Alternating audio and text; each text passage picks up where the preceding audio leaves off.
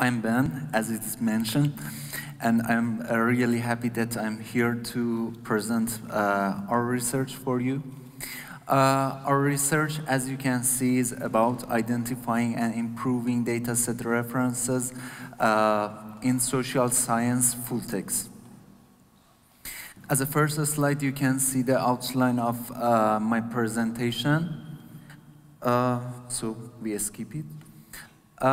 So why we choose this problem to solve? Actually, till now, a lot of papers have been published, and I can say that most of them have been missed or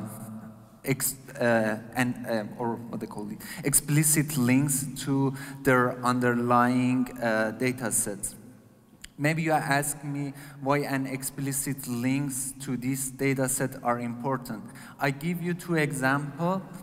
Imagine a reviewer who wants to review an evaluation on a paper which is based on a data set. And in a second case, we have a reader who wants to apply further analysis on a data set. So explicit link to a data set can facilitate these purposes. So if we want to solve this problem manually, it will be time consuming and means that a person should go through all of this paper one by one and detect these references and then finding the corresponding data set and fix this problem, which seems a little bit impossible.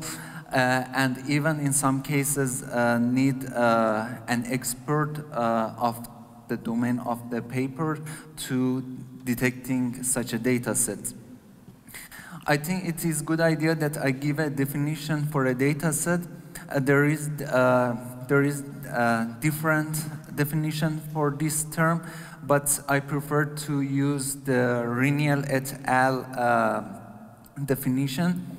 They said that a data set is a collection of data which are related to each other and they are collected by sort of activities such as measuring or observing, and most of the time they are collected for a scientific purpose.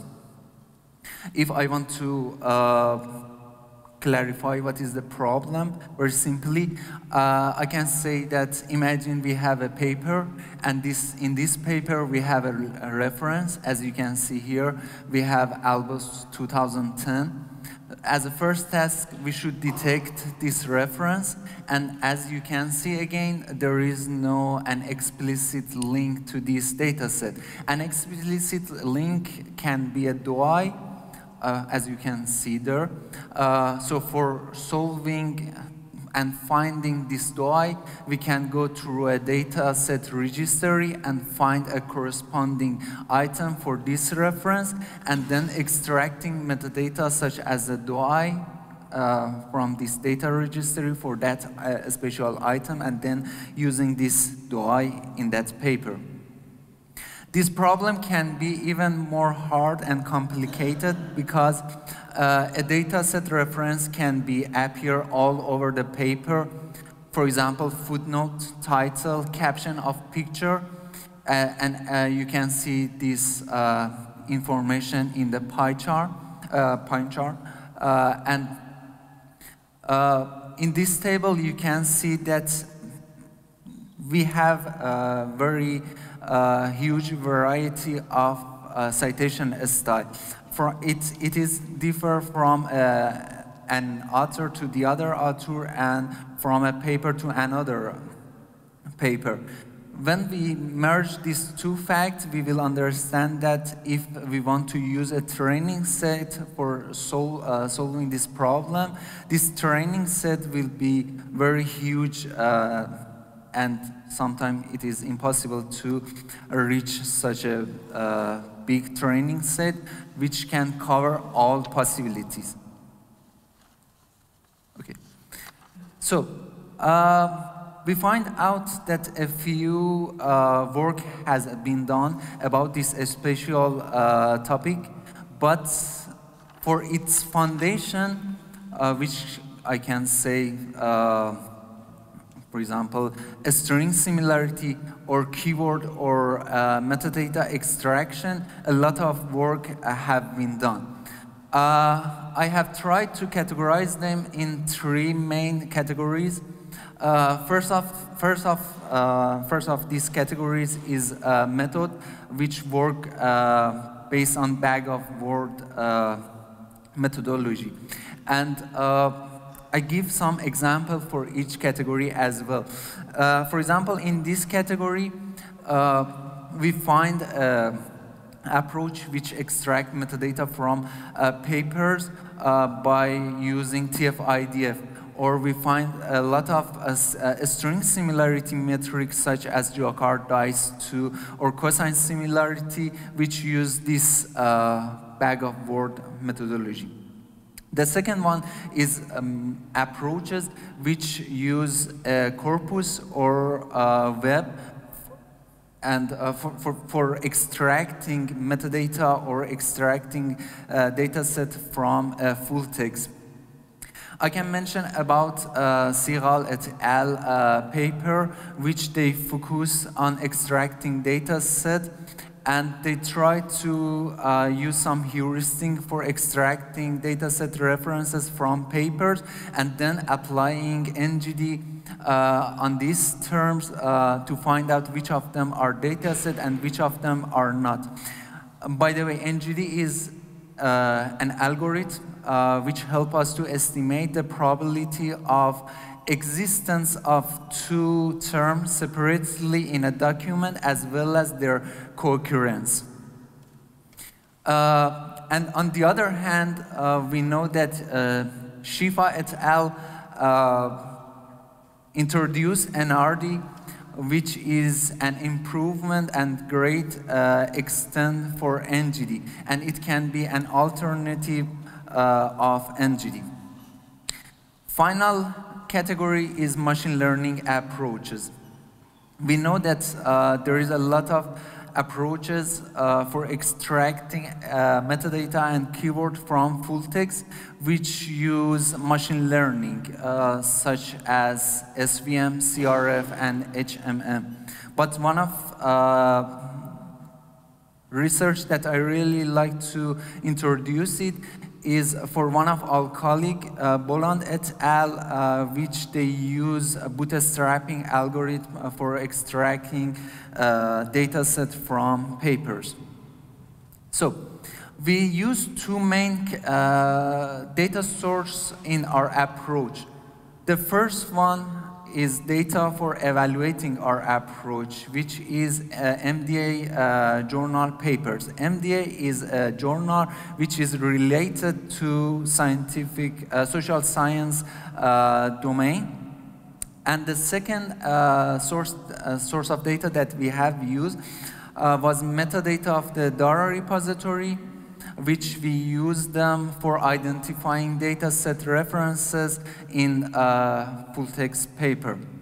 DARA is a registry for economic and social science entity, and I can say that it contains different type of data such as text, video, and data set, and it only I can say that, for example, for the data set, it contains more than 32,000 data set inside.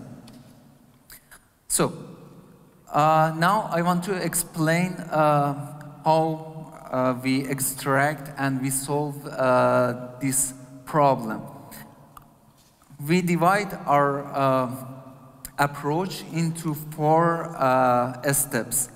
First step is we implement an application for our approach, and the user can ask this application to harvest all metadata which related to the data set, and which are registered in a DARA, such as DOI and title. And then our approach extracts some special characteristic feature from these titles, such as abbreviation or special phrases. You can see some example about each of these categories.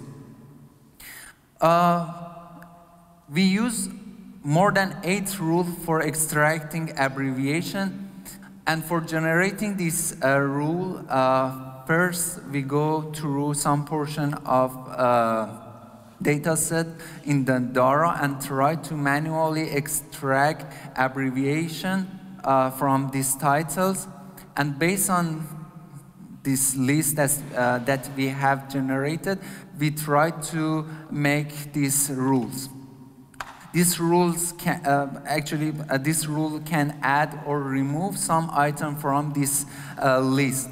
So one rule, as a simple example, I can say that when our approach face a term which are totally or fully in a capital letter and doesn't have any meaning, it consider it as an abbreviation. Or a term which partially in a capital letter, again, it consider it as an abbreviation. It was 2 very simple rules that we have used for generating abbreviation. And for special phrases, we define a list with about 30 items, such as survey, pool, and study.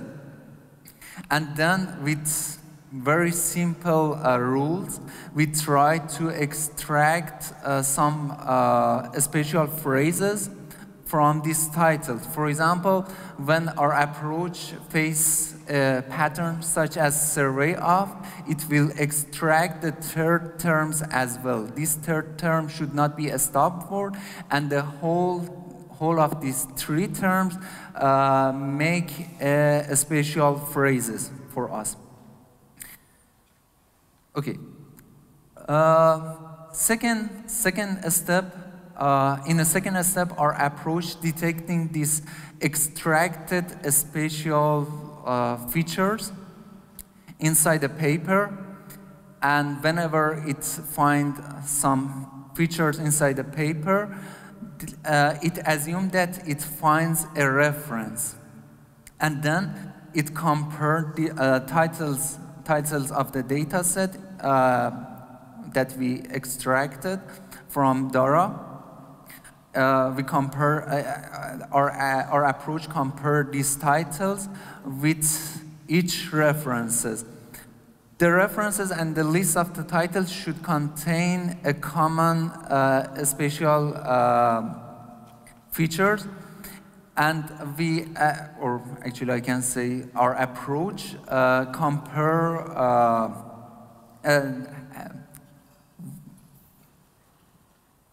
do this comparison by using TF-IDF and cosine similarity. Actually, we pick a cosine similarity because it has a good normalization, and we decide to merge it with TF-IDF, which is a good weighting system. So TF-IDF vectorize references and titles, and with cosine similarity, we compare titles and references with each other, and we will rank them, and then we can use this ranked list. But still, this ranked list is not quite satisfying because of a problem that I can show you in this picture. In second paper, everything is fine. Our approach find a reference which is reference to a data set which is Albos 2014, and then it's ranked titles in a Dara. And as you can see, the corresponding and the correct match receive a higher ranked among the other one. And you can see that Albus 2014 is selected as a correct match. But the problem is in the paper 1, in the first paper. As you can see, 2014 is repeated many times in this paper, and TF-IDF consider it as a stop word. But a term such as a study It's repeated rarely, so TF-IDF consider it as a keyword. So when we apply cosine similarity on titles, it gives us wrong ranking. So we solve this problem with a very small trick, and we use an algorithm simply, and we say that, okay, if you face a year entity, give it a higher weight. And with this very simple trick, we solve this problem as well. The final step is showing the result to the user. So we imagine two workflows for our approach. One, our approach will suggest some candidate, actually 5 candidates, to the user per references. And actually this workflow, which is first one, is our main focus here in this research. But we find it, for example, in our test corpus, each paper on average has more than 45 references inside, so it can be quite tiring for a user go through this candidate and select among them. So we suggest a second one, which suggests some candidate to the user per detected special features. Okay, in this picture you can see an overview of our approach. It cannot cover all details, but it can give you the main idea of our system. A user import a document in our system and then ask for first time, ask from the application of our approach to extract the titles of dataset from Dara and then extracting special features from them. As you can see in this step, it is labeled by M1, which means that a user can involve in this step, which means that after generating these extracted special features, a user can review all these extracted feature and decide that, okay, which one is not extracted correctly, or add more items to improve the accuracy of our approach. And then our approach detects these features inside the paper, and then for each references that it finds, it compared the list of titles which contain a common features inside with that reference, and then apply TF-IDF on them and rank them by cosine similarity and return this ranked list to the user. Only 5 top items in the list, because we find out that the correct candidate is among these top 5 items.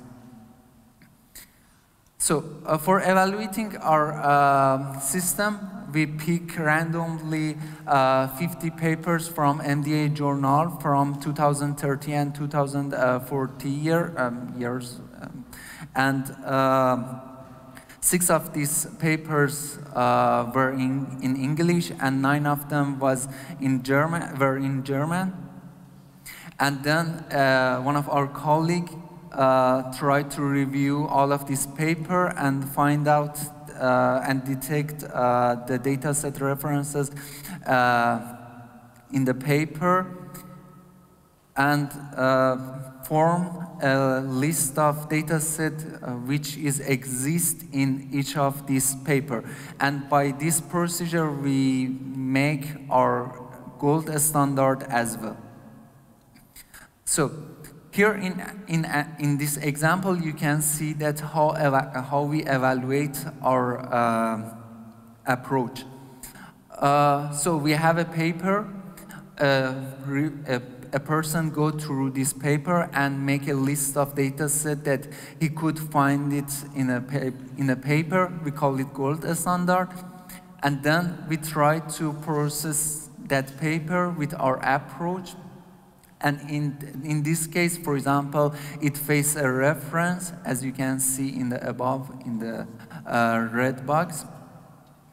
And if this reference has a special characteristic feature, which here is a pizza, and this characteristic feature existed in our gold standard, means the detection is done correctly.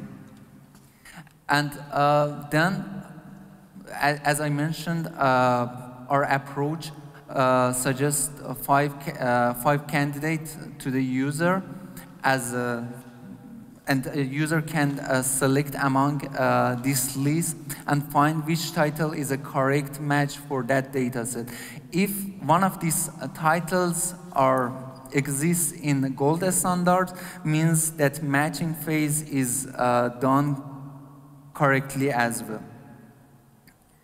So, in our test corpus, without considering a different version of dataset, I can say that we had 25 different datasets. Actually, why I say that without considering different versions, for example, ALBOS, which is a very popular dataset in social science, has more than 140 versions itself. And you can see some statistics on frequency of dataset and references in our test corpus. And in below table, you can see the result of our evaluation. We didn't consider a false positive from detection phase into the matching phase, and we just ignored them. And as you can see, we have same precision and recall, because in matching phase, when we own a false positive, it means that at the same time we have a false negative. So these two numbers are same. And when we have same precision and recall, we gain same F measure as well. So I can say that our approach doesn't have any cold start, and in our small test corpus, it's gained very good result for evaluation, and in this small test corpus has a good quality, and we didn't try to improve our approach on this, what they call it, a small test corpus, and you have seen the results. And it works very fast. Actually, it can generate results for a paper which contain 45 reference inside. It can generate a result about 1 minute. And one of the other benefits of our approach is that it retains a rank risk to the user. So a user can decide among them. So it means that we can reach better accuracy or something like that. And even we can use this feature for training the other approach as well. So it can be good advantage of our approach. As a future work, we want to work on improving accuracy and coverage of our approach. We can improve the accuracy of our approach by considering better string similarity, which they can consider synonym inside.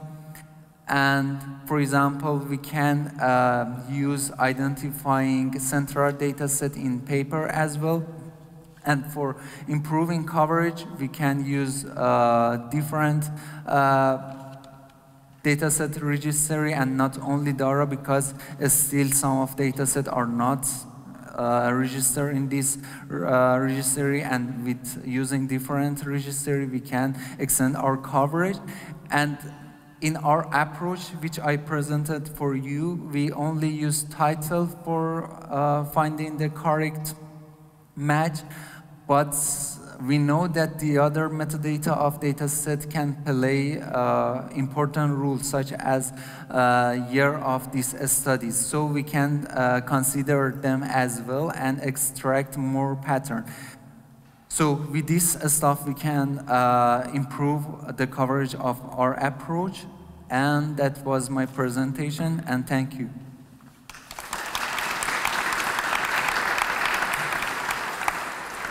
Great, thank you very much. We do have a little bit of time. Any questions from the audience?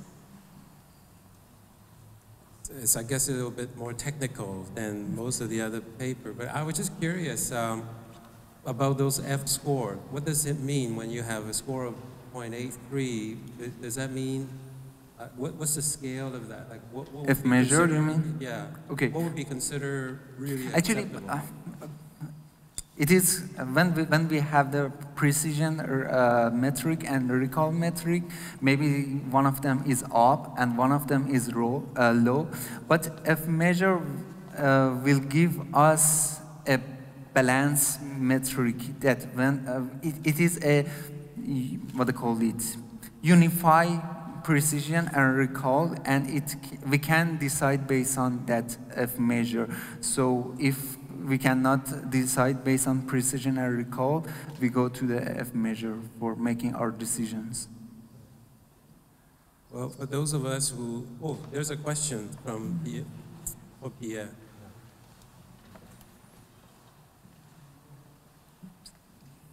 I have two questions.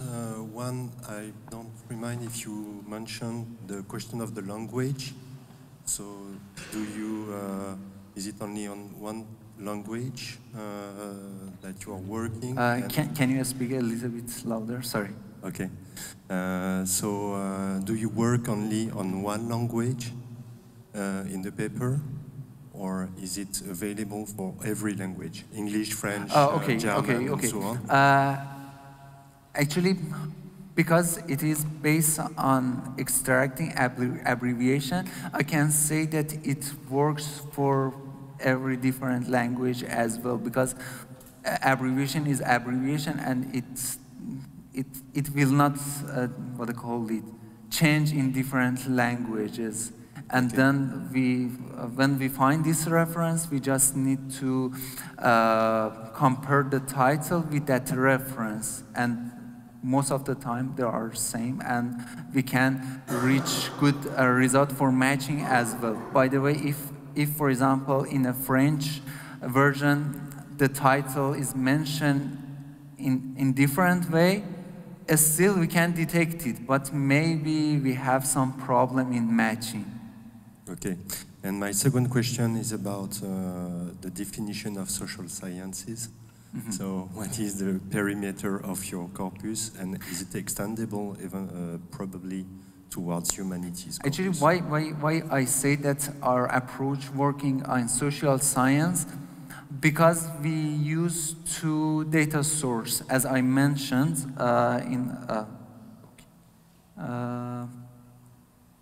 in my slide.